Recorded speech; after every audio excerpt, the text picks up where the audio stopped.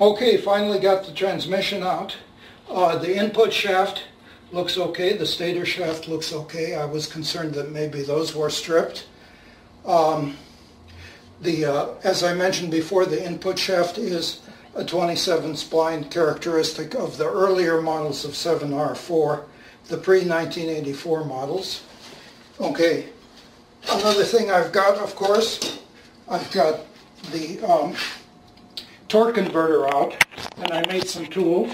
One tool will check the turbine inside, and that seems to be okay.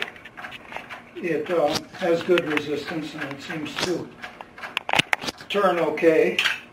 However, the stator, the bigger shaft, the one that goes on this bigger shaft of the transmission, that appears to be, it has no resistance in either direction when turned. This stator clutch is supposed to offer some resistance when turned counterclockwise. This could be the source of the problem of the horrific noise that we heard in the first video.